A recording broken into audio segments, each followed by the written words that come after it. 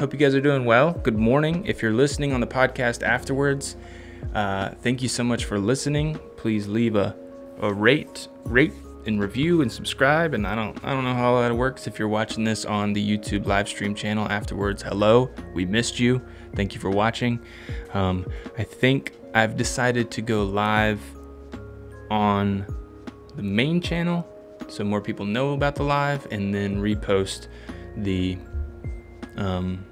recording to the live stream channel. That might change the more live stream subs we get, but for now, this is what we're doing. So it's good to have you. Thank you for listening and watching. And if you're live, what's up? All right, another thing I changed in YouTube is I think the delay between when I say something and when you guys hear it is less, so that I can really have more back and forth between us and it's not so delayed, so that's good. So if you're watching, say hey, say where you're watching from, say who you are. All I see is a little counter of how many people are watching, so it's good for people like my dude David to just give a little shout out, say hey. And I'll try to include you all in the discussion as we're going through. So, all right, let's get it. To start with the obvious, I rearranged the office here. Still figuring it out a little bit. I like things really symmetrical, and I can see on this video that this is not in the middle of the shot, and that's gonna bug me forever, but it's okay. We're good, we're getting through it. I like this setup better as far as my office goes. As far as the live stream goes, you guys will have to tell me if you like this. I think for the videos that I'm going to be recording for Finisher Secrets and my main channel and stuff, I like this setup as well. So yeah, that's the obvious there. All right, next thing. I kind of mentioned this last live stream, and a couple of you have told me you've purchased the book, Do More Better by Tim Challies. I've started listening to the audiobook again. It's weird. I can't say enough about this book. The ideas are very simple, and I'll sort of just give you a quick summary. Tim Challies, he's like, hey, if you want to be productive and do more better, you've got to set your priorities first. And then you can focus on the tools you use to put things in the right place where they belong. And once you do that, you're focused on the right things, and then you also have a home for every thing that you do, whether that is calendar or events, tasks or like to-do lists, and then information. So those are like the three forms of input that we get. And as long as we're putting them in the right place, we're structured, we're able to focus on our priorities, and that's the whole book. I mean, it's like 100 pages, 100 to, I don't know, a little over 100. But what I've found is it's kind of like the Bible of productivity. I want to keep coming back to it because I just need to be reminded. You can get caught up so much in how to take better notes, or how to be more productive with your day, or whatever it might be. And these are all great tools, but if you don't have that sort of foundation on why you're doing it, and what your priorities are, it doesn't really do anything for anyone. So, yeah, you're just kind of turning the wheels. So that's what I'm trying to do, go back to it. And it's something that I have been, and honestly, I hope not, but probably always will be, fighting, trying to stick to priorities and things like that. So great book. I actually talked with Maria last night. Maria, if you're watching, hi, I love you. You said you would watch, and you said I should tell everyone how great of a wife you are, and it's true, and I love you, and you're great. We were talking last night. I'm feeling a little anxious and overwhelmed with some things right now, and one of the things that came up in our discussion was the idea of I've really been enjoying taking walks through the woods with my dog and listening to podcasts, listening to nature, music, audiobooks, and just taking that time to exercise a little, but also just think. And Henry David Thoreau was a huge, believer in taking walks through woods for hours on end. Apparently he would walk for like 6-8 hours through the woods, which is really weird. So that's super cool. Got a comment from David, watching from Orange Beach, Alabama. Cool. Also, I would definitely like to learn more about Notion. I'm constantly looking for a better note-taking system. Yeah, David. So Notion, I think it's notion.io.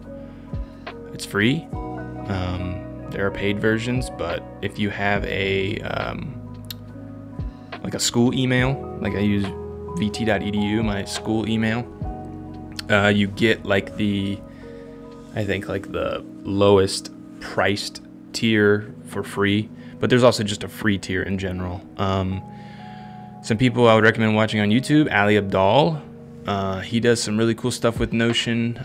Thomas Frank, I think is his name, does some cool stuff with Notion. So basically it's just like, it's an interweb for everything that you have. So there's calendars, there's notes. It's like a website for all your information. It's really cool. And I think it could maybe be overwhelming. And I think the best thing to do is just dive in and play around with it, watch some other YouTubers and see some of the setups they have in Notion. But Evernote, Bear, Apple Notes, there's a ton of different, Yaswo, what up? Hope I'm saying your name right. There's a ton of different note-taking apps. And again, like going back to Do More Better by Tim Challies, like this is the information section where you store information. Notion, bar none, the best I've ever used. It's perfect. Well, I wouldn't say it's perfect, but it's awesome. So yeah, I love it. So for those of you watching, notion.io, check it out. Trust me. I'd love to also, if you just want to send over some of your setups and stuff, if you do get in there, you know, I'm constantly looking for different ways of being productive or whatever with what I'm doing. And in fact, something I could do, maybe I'll make a note to do this next time. I'll show my Notion setup. I think that'd be pretty cool. I could just share my screen with you guys and kind of walk you through how I use Notion. It's basically where I store everything. So anyway, yeah, so the ideas of, you know, walking through the woods. Thank you for that, David. Check it out. Walking through the woods for hours on end. You know, obviously he didn't have other priorities. So there's that. I don't know. For me, I'd love to take 8 hours out of my day and walk through the woods, but hello, you know, other things to do. But they're really cool. They're valuable. I've really been enjoying it. It's become something that I feel I need in a way. So, Yaswo says, I got to your channel because of bullet journaling. I was into it earlier this year.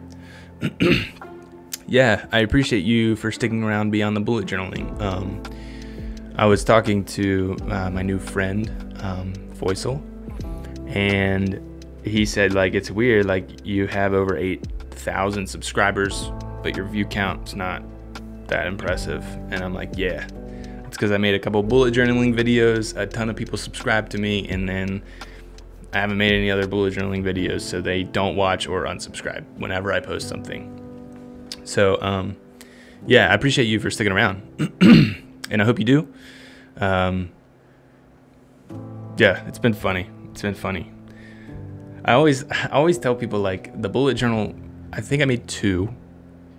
And the first one was called like a productivity bullet journal. So the idea was, it's not creative, it's not crazy, it's never going to change. It is what it is, period. This is the only one I'll ever use. I hope you can take some value from it. And then people kept asking me to make more bullet journal videos. And I'm like, the whole point of the first video was to never have to make one again. So it's a me problem, I know. And I'm not complaining about people leaving. You know, that's the thing with YouTube. You subscribe to a certain type of content. If you don't get that content, you leave or whatever. So not a big deal. But yeah, anyway. So next, if you want to be productive in anything in your life, you first have to start with priorities. Video ideas. If you want to be productive, watch this first. Yeah, so that goes back to what I was saying with the Do More Better book, the idea of if you want to be productive, you have to decide what you want to be productive in first, and then set that hard priority. Because if you're just saying I want to be productive, it's like, okay, well, you can be productive in being unproductive, you know? So just being productive for productive's sake doesn't really help anyone. So, yeah, moving on. Currently, I'm happy with personal brand content. Yeah, I really enjoy the live streams. You know, there's only a couple of you commenting right now, and I hope more people will join in because I like the back and forth. I love this part. I've been doing vlogs every now and then, which I send off to an editor, Stephanie. She's awesome, which makes it easy on me. You know, I just film the moment and send it to her. She edits, great edits, and then post that on the vlog channel, which is easy. Finisher Secrets, we posted our first video for that 2 weeks ago, I think, which did really well. It was cool working with a team on a video, on a YouTube video, so that was cool. I'm excited for that. Yeah, I'm happy with the personal brand side of, the content I'm creating, and that was just something I wanted to point out. I haven't been taking as many thoughts and notes and ideas, so I'm trying to make it more of a habit to every day be writing down thoughts and ideas for these live streams, because if I come to this live stream and I don't have anything to share, then it's going to be real boring. So I checked out Naval. I was intrigued but grounded. Yeah, so Naval is a podcasting guy, I think. Learned about him from Craig Adams. Craig Adams loves him. He's a really smart individual, Naval, N-A-V-A-L. I don't think he really went... The episode I listened to on his podcast, he was sort of talking with another person. They were talking, big picture, like physics and math and the world and gravity and all this big, huge, sciencey math, physics, chemistry, whatever. And it was really cool getting to hear them talk on this super high level.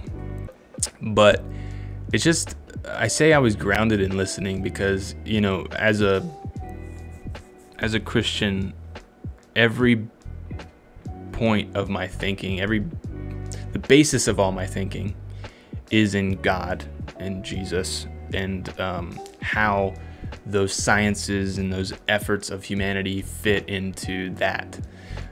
So, listening, it's funny, man. Like, I don't try to put down science, but it's funny when people work so hard to figure out life.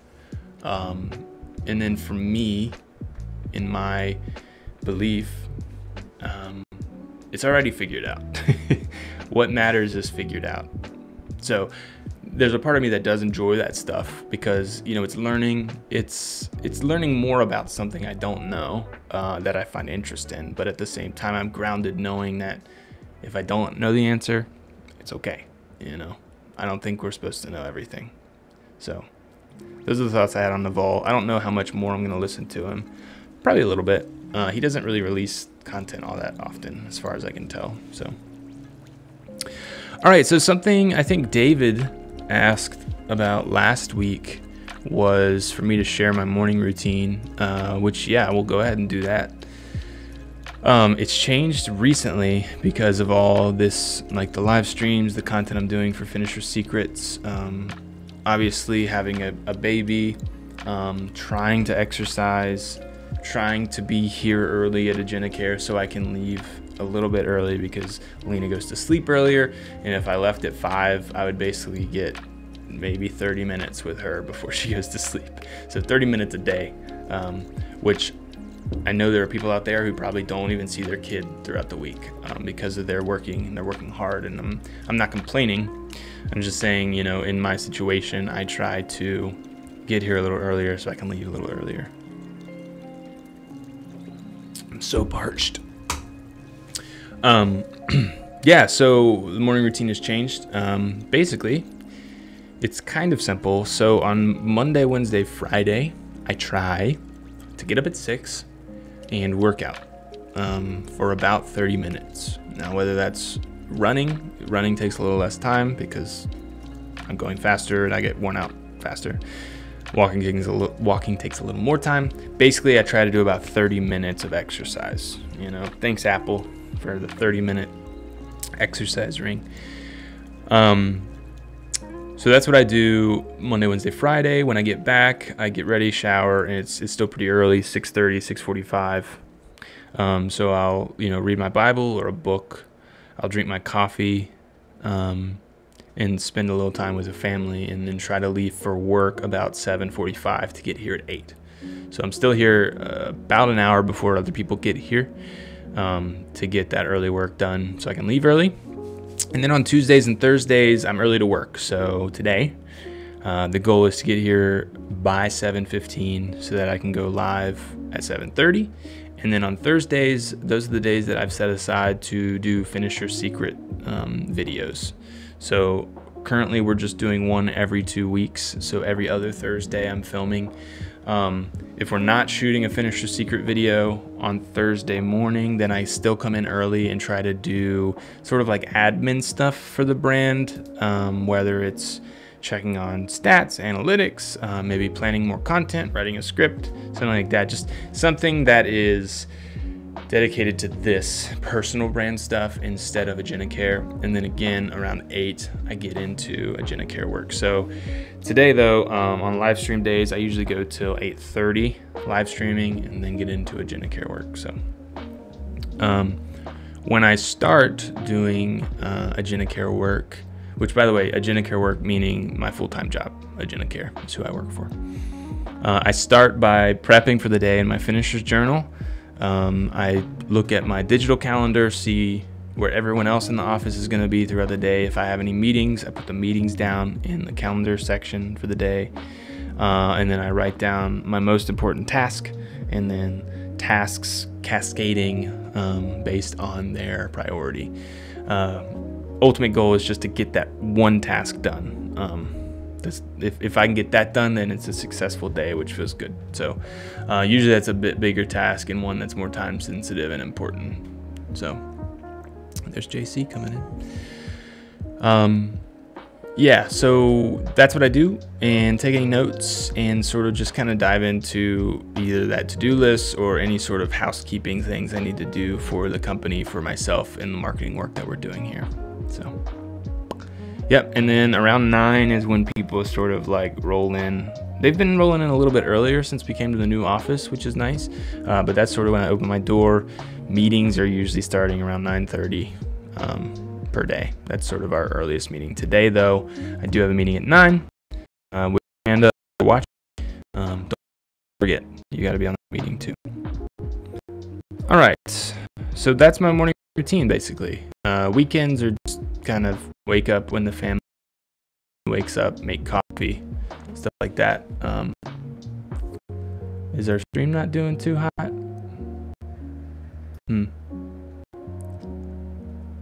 Says my network connection's not good. I don't know. I'm just gonna keep rolling. If you guys, if the network connection's not good, things are lagging, I apologize. Kind of working with what I got here, so we will it's going to be reposted on the live stream channel. So all right, next thought. I know what it takes to be less distracted socially. Just read or listen to Cal Newport. Some digital minimalism to figure that out. I just don't know if I'm fully ready to commit pushing every conversation to an office hour. Yeah, so I've been listening to Digital Minimalism by Cal Newport. It's a good book, and I will recommend it. I will put it on my website as a recommended read, because I think there's a lot of value in getting away from this. It's a scale. You can throw your phone out the window, or you can just turn off notifications for Instagram, right? Like, there are things you can do to spend less time on your phone and more time in the world with people. I think in digital minimalism, Cal Newport takes it to an extreme where I don't know, he even talks about having office hours for people. And I think, like, you know, I get it, right? Like if you're always letting people text you, call you, email you, message you on Instagram, Facebook, wherever, like, it's a lot and it's distracting you from productive work and maybe even productive leisure time. But I mean, he even talks about like holding office hours for social conversations. And I just think it's weird to be like, hey mom, you can call me, sure, and I'd be glad to talk, but please only call me between the hours of 3 and 4 p.m. every day. You know, and that's kind of what it teeters on in that book. Obviously you can do that to be more productive. And maybe his point is like, this is the idea, right? But it's a little much. And maybe I'm kind of missing the point. So, weird. All right, David Gulich says, my wife and I have a 2-month-old. Congrats. Oh, that's so fun. We were just looking at videos of Lena last night, I think, when she was really little. And then we like quickly went to like yesterday when we took a picture of her and like compared, and it's just like insane, dude. 2 to 10 months, like so much different. But congrats on the 2-month-old. Hope you're getting sleep. That's always the joke. We didn't get much sleep, but it didn't really bother us. You know, it was a joy to get up at 11, 2, 4, you know, at night to see her and feed her, and man, fun times. My wife and I have a 2-month-old, and I have been really struggling with developing a good morning routine, which makes me feel very unproductive. Yeah, David. I think, you know, something too, I think Maria and I talked about yesterday in our discussion that we had is you gotta give yourself a little bit of grace. You know, I think keep trying and doing the best you can to have a morning routine. But like, it's hard. You have a 2-month-old, right? Like, you know, and that's something Maria and I were talking about with exercise. Like, yeah, we would love to work out every day, and we should, but trying really hard to make that work and taking away from, you know, other stuff. Just give yourself some grace. And I know you probably feel unproductive, but you know, that kind of comes with having a kid, you know. Things get hectic. As much as you would like to plan, things don't go to plan. I would say, you know, for me, being an introvert, I do get a lot of like energy from being alone and working on projects and having productive leisure, as Cal Newport calls it in Digital Minimalism. You know, I don't know, setting that time aside as much as you can, but also being aware that you might not get it. I try. That's probably a big sin of mine, is I try really hard to get it, and it's very important to me, and it's something I'm working through, struggling with, and is causing me some anxiety. So good luck. You'll figure it out. And you know, the older your kid gets, you know, you'll continue to have problems in various ways and sorts. I'm assuming. I'm talking right now like I'm an expert, and I only have a 10-month-old, so I'm only a little bit ahead of you. But just give yourself grace. That's something Maria brought up last night. It's such a good point, and something I'm going to be thinking about more as I'm planning my days and things like that. Yasuo says, how'd you start your YouTube channel? What was your inspiration? So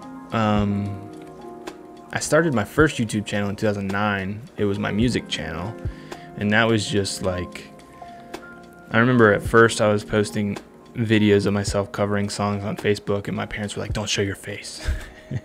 That was like a big thing. So I have these videos of like just like my chest playing guitar and singing. And then I started YouTube just because like I saw that's how I learned to play guitar, and I saw people like getting views and doing well. This was before monetization was even a thing, I think. And so I started that channel in 2009, and that was the only channel I really had until I got about mid-college, to 2014 maybe. And then I started, I fell in love with vloggers, Ben Brown, Fun for Louie, Casey Neistat, obviously. So I started various vlogging channels, which I've talked about this before. It was a mistake how I did YouTube in the past, and I think I have a good system now, which is good. The current channel that I'm streaming to now, I found out about minimalism. It's funny, I think I watched the Minimalist documentary and I was kind of like, that's crazy. But then I found the director, Matt D'Avella, who created the film, his YouTube channel, and I was like, hey, this guy's cool. And so I really took a hard look at minimalism and started wondering if it's a lifestyle that I could follow. And if you watch the first few videos on this channel, you'll see they were minimalism videos. That's what I started this new channel based on, is like, hey, I'm going to start getting rid of a bunch of stuff. Feel free to follow along, and you can too, or just live vicariously through me getting rid of stuff. So it turned into, minimalism, productivity. I was into, I'm an entrepreneur. I had a couple businesses, so started talking about that a little bit as well. And then, found out about bullet journaling, made a couple videos, those blew up. And that's kind of where we are today. So inspiration was a few different things, and I've been on YouTube for a while. I also watched the Minimalism documentary, and I'm also following Matt. Yeah, Matt's great. Everyone follows Matt. If you don't, what are you doing? Matt D'Avella. Interesting guy. Pretty cool. I think he does minimalism well. So, yeah, that's it. That's how I did that. So, all right, next. Every time I go on a walk or a run, I think to yeah. So here's the funny thing. Being healthy is just, it's weird. It's hard. I think everyone knows that, but it's funny. I just wrote this down because I was on a walk and this happened. Every time I go on a walk or a run, I think to myself, man, this is great. It's helping me, but I need to eat better. That would only help more. But whenever I'm about to eat a donut, right, I think to myself like, it's okay. I'll have another one because I'm going to go on a run tomorrow. So it's like this stupid back and forth. Like in the moment, I'm eating unhealthy because I'll work out. And then when I'm working out, I'm like, I need to eat healthier. Yes, whoa, yeah, man. He said, thanks for answering. Of course. For sure. Interested if you have a channel. I mean, you do, obviously. Do you post to your YouTube channel? What is it about? So I thought that was funny. Running out of notes here. I said earlier I haven't been writing as many notes down, so I need to get on that for next week. All right, and this is something I learned. Oh, yes, well, has to go to sleep now. Yes, well, I'll do live streams every Tuesday at this time. So I'd love to have you join back up. I hope you have a great night sleep. I'm guessing you're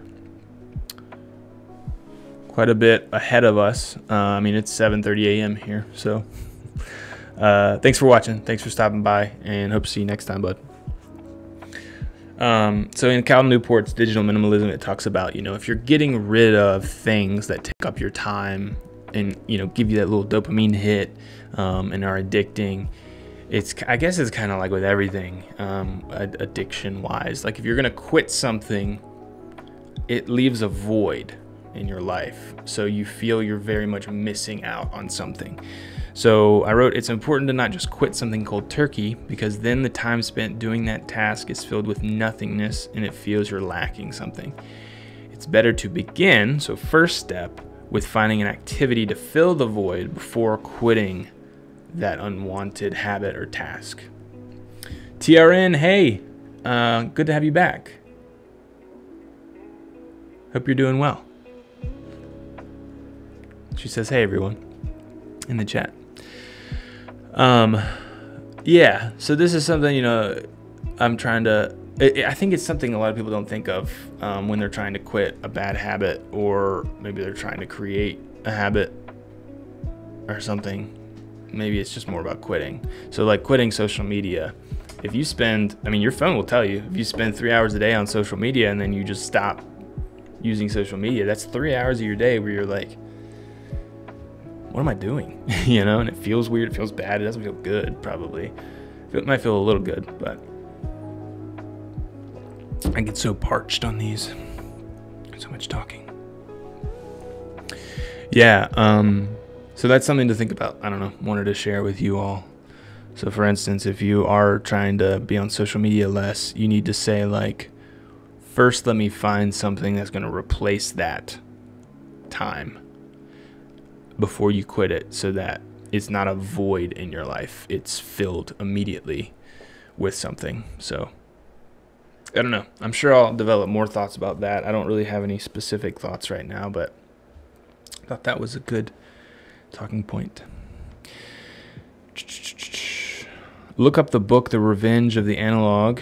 Yeah, in Digital Minimalism, he talks about a book called The Revenge of the Analog. And I guess, from what I understand, really quick before I hop into this, David says, I got into minimalism almost 10 years ago, but I've never heard about a documentary. I started my journey with a podcast called The Minimalists. Yeah, David. So that's really funny you haven't heard of the documentary, because it's about the minimalists. It's on Netflix, directed by Matt D'Avella. It follows the minimalists around on like a book tour or something, and they sort of just talk through the ideas. They interview all these other minimalists and how they're living their lives and the freedoms they've found and stuff. Documentary is okay. So yeah, the minimalists they have a pretty interesting story. I listened to the book, I think their first book that they wrote, audiobook, on my walks. And just hearing they both had big time jobs making tons of money, and they just hated their lives, and how they sort of broke everything down and only have what brings them joy, or whatever the cliches are with minimalism. But yeah, watch the documentary is called Minimalism, I think, and it's on Netflix. I'm sure you would enjoy it if you listen to the minimalists. Tierin says, I'm trying to read more instead of scrolling Twitter. And then she says, I like Matt's YouTube channel, but didn't know they had a documentary. Yeah, check it out. It's on there. I think he just made another one. I don't remember what it's called. But yeah, he's got 2 documentaries under his belt now, which is pretty cool, on Netflix of all places, which is neat. Yeah, good luck with Twitter. I've tried Twitter so many times. Doesn't do it for me. Normal social media doesn't do it for me. I think I can get sucked into Facebook or LinkedIn or TikTok or whatever, but I'm just not that addicted to it, I don't think. YouTube is the one for me, man. Maria got mad at me the other night. I'm just sitting there scrolling through YouTube. Not even watch, how YouTube will autoplay? I'll just watch the autoplays in silence.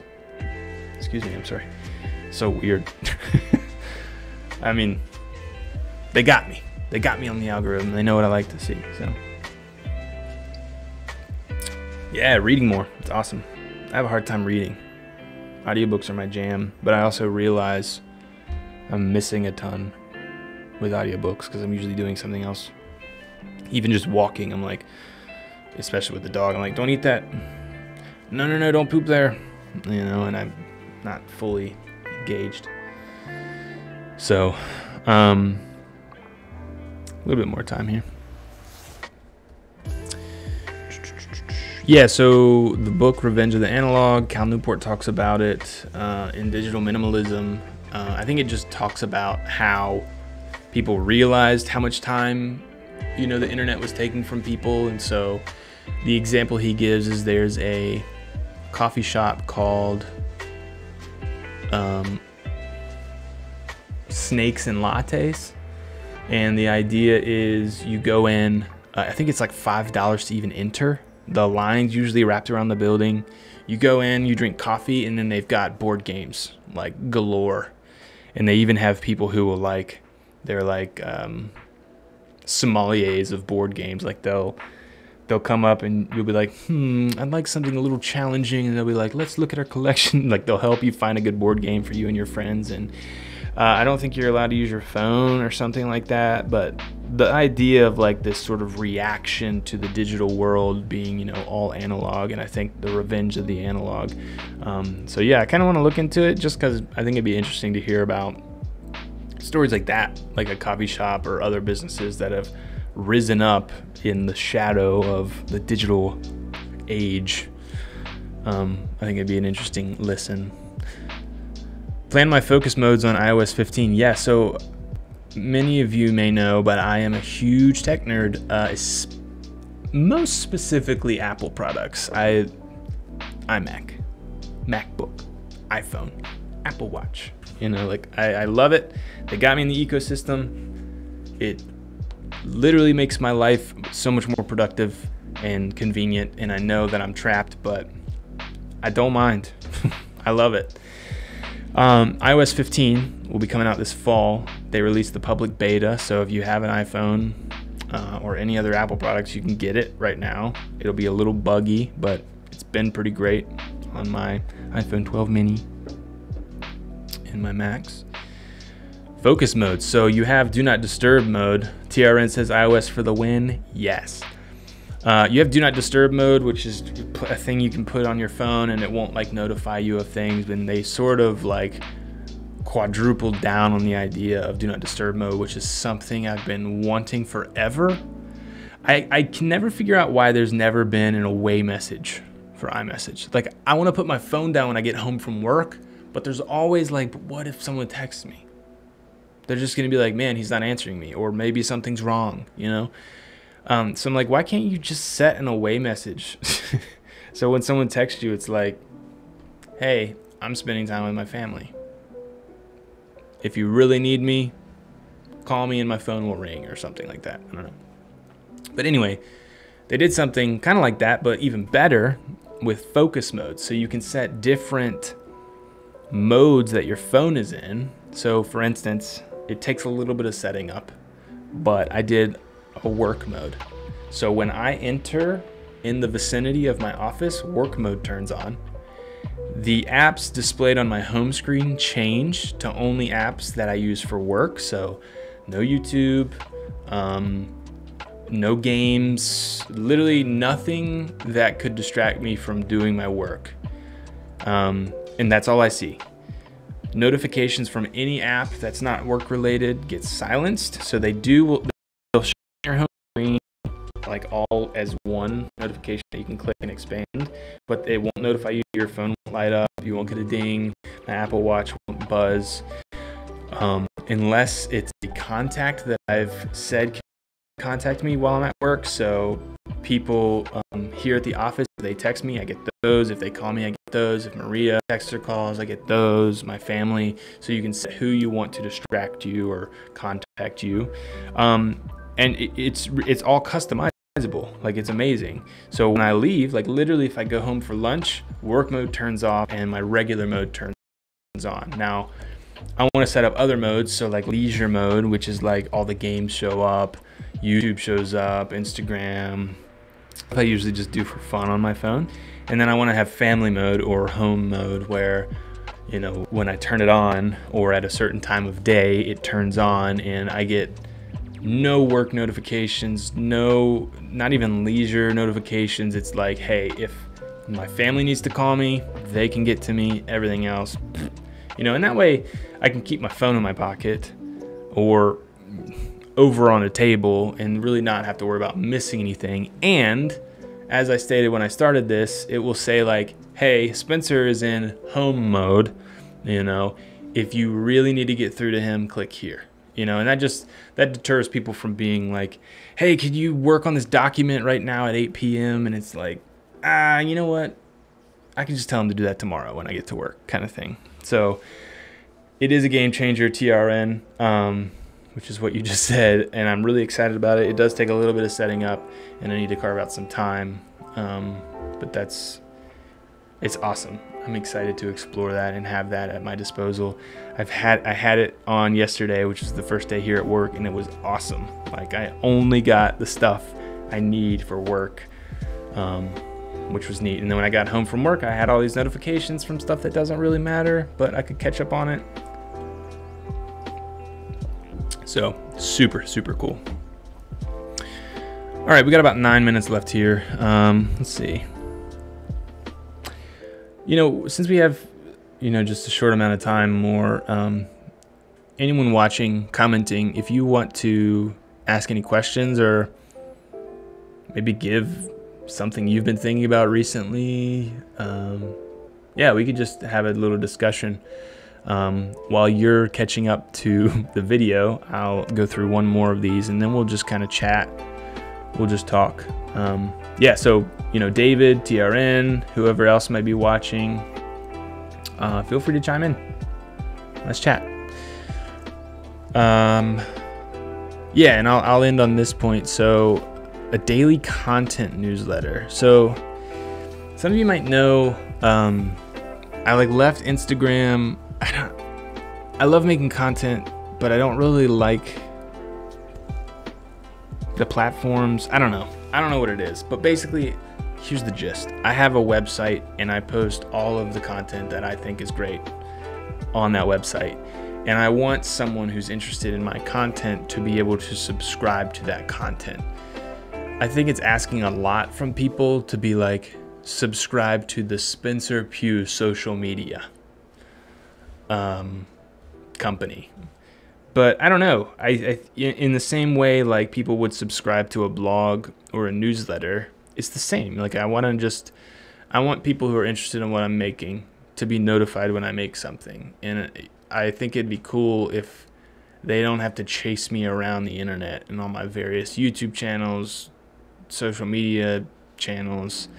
So like I'd love to do a daily content newsletter where if I create something yesterday, it automatically at 7 the next morning lands in your mailbox. And I want it to just be like say I do a couple videos yesterday and maybe I wrote a blog post. I'd want all that to be in a newsletter tomorrow morning. So, oh look, he made a video on productivity. I'm interested in that. And he wrote a little bit about something, a habit he's trying to work on. Yeah, I don't know. I think that'd be cool. I just need to figure out, like I know MailChimp will do kind of automatic sending of a blog post, and I was playing around with it, but it wasn't doing videos very well. Like it wasn't showing the thumbnail of videos. So it was like you couldn't even click on it. I don't know. Maybe I'm trying to think too hard. Maybe it just needs to be like links, a bunch of links with a little blurb or something. I don't know, but I would love it to be automated. I don't want to have to like put in more time every morning sending this out. Like I'd want it to just go out. If I made something yesterday, it goes out. If I didn't make anything yesterday, nothing goes out, right? I was kind of doing like a weekly newsletter that way, but I was having to do it myself, which that may be what we need to do just in general. But I don't know. Give me your thoughts on that. If you're watching this, is that something you'd be interested in, or would you rather just chase me around the internet? If you're interested in my content to begin with.